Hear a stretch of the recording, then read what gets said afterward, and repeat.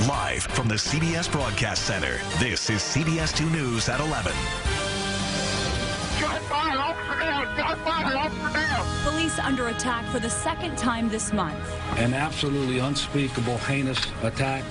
3 officers murdered in Baton Rouge just weeks after their colleagues killed a black man. Now we have to grieve again. Tonight, messages from a cop killer as the nation remembers the lives he cut short.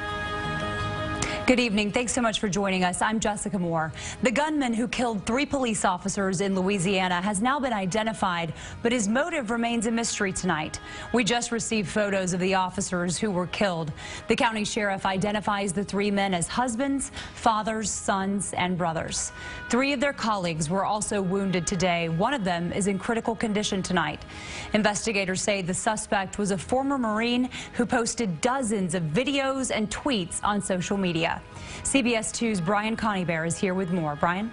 Well, Jessica, that suspect spent 5 years in the Marines and apparently used his military training to help him kill those officers in the latest deadly attack on police.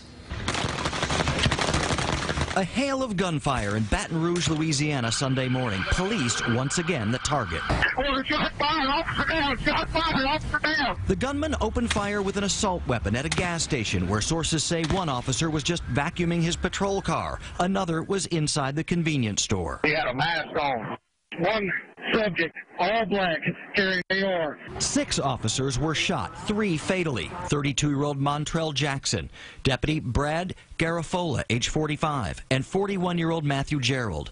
Neighbors were caught in the chaos. I was kind of terrified, and the only thought that kind of processed through my head was, I better get into this house, I'm about to get shot. The gunman killed by police at the scene identified as ex-Marine Gavin Eugene Long of Kansas City, Missouri. Police there sealed off his last known address as part of the investigation.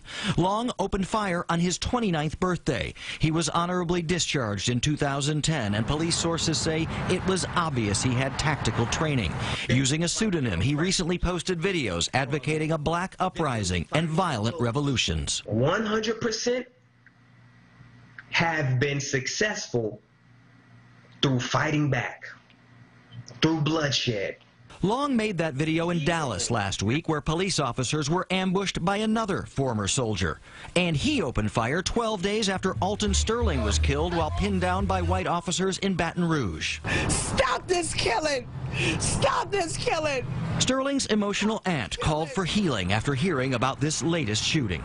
We don't call for no bloodshed. That's how this all started, with bloodshed. We don't want no more bloodshed. Once again, President Obama expressed his condolences and condemned yet another attack. Nothing justifies violence against law enforcement. Attacks on police are an attack on all of us. The heartbroken sheriff who lost one of his men in the attack says the senseless violence simply has to stop. Until we come together as a nation, as a people, to heal as a people. If we don't do that, and this madness continues, we will surely perish. One of the officers killed, Montrell Jackson, posted on Facebook recently that he was tired physically and emotionally from the anti-police protests in Baton Rouge. His message, quote, "These are trying times. Please don't let hate infect your heart." Jessica? Absolutely heartbreaking. Brian, thank you.